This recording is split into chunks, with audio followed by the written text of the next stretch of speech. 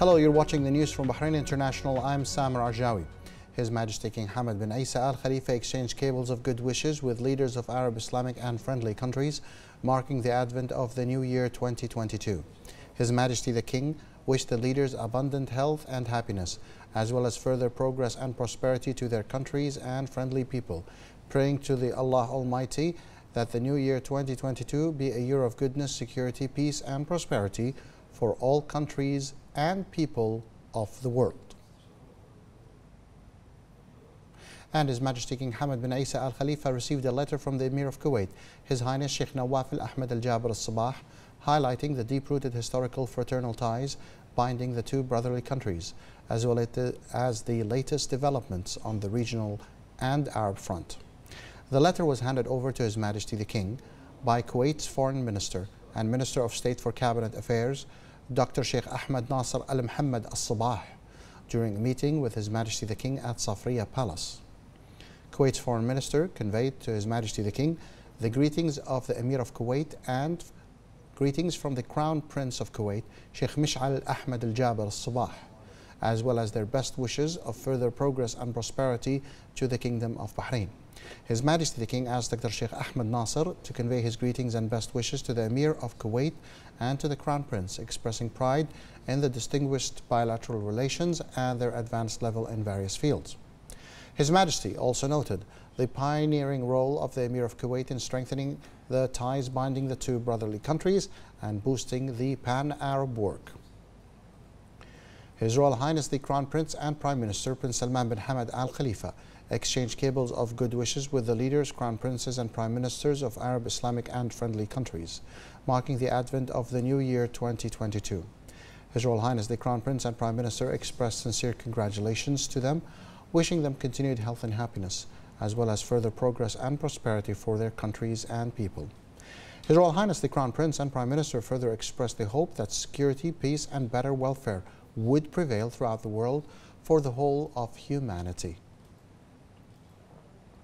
The representative of His Majesty the King for Humanitarian Work and Youth Affairs, His Highness Sheikh Nasser bin Hamad Al Khalifa, praised the support of His Majesty King Hamad bin Isa Al Khalifa for His Majesty's support for charitable and humanitarian work inside and outside the Kingdom of Bahrain, as well as extending helping hand to the needy and affected people of sisterly and friendly countries.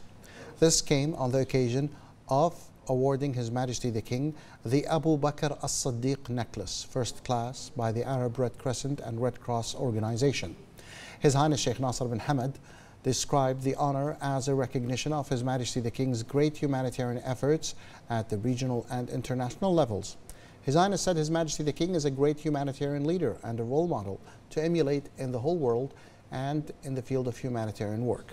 For his part, the Secretary General of the Royal Humanitarian Organization, Dr. Mustafa Sayyid, advised that the award comes as a global recognition of His Majesty's tireless and continuous efforts and achievements in all fields, especially in the humanitarian area, and His Majesty's firm belief in tolerance and peaceful coexistence among nations and people.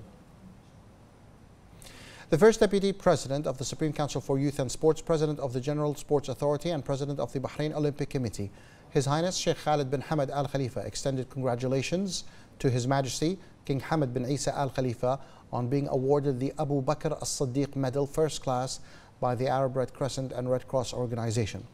His Highness Sheikh Khalid praised the great efforts exerted by His Majesty the King in the service of humanity at various levels. He expressed his pride in His Majesty the King's prominent role in promoting the values of humanity, strengthening social cohesion, and achieving peace and people based on the principle of peaceful coexistence, which contributed to the consolidation of human relations in societies, religion, and nations. He stressed that the medal honors his clear connotations and reflects a deep recognition of His Majesty the King's international role in community and humanitarian services as an inspiring leader and a role model in promoting peace and developing societies. His Highness Sheikh Khalid commended His Majesty the King's distinguished initiatives that support humanitarian and development projects, as well as enhance human rights according to a vision of responsibility towards humanity, which is based on tolerance, peaceful coexistence among all, security, safety and prosperity, and to Bahrain continued progress and prosperity under the leadership of His Majesty the King. In the presence of the chairman of the Rashid Equestrian and Horse Racing Club's High Committee, His Highness Sheikh Isa bin Salman bin Hamad Al Khalifa, the club yesterday held the 12th race meeting of the season at its race course in Rafa Sakhir. Their Highnesses, the Sheikhs, representatives of Alba, the sponsor of the race, and equestrian sports fans attended the 7-round race, which was held for the Cups of Alba and Al Rafa Arabian Horses Cup. Trophies were presented to the winners at the end of the race.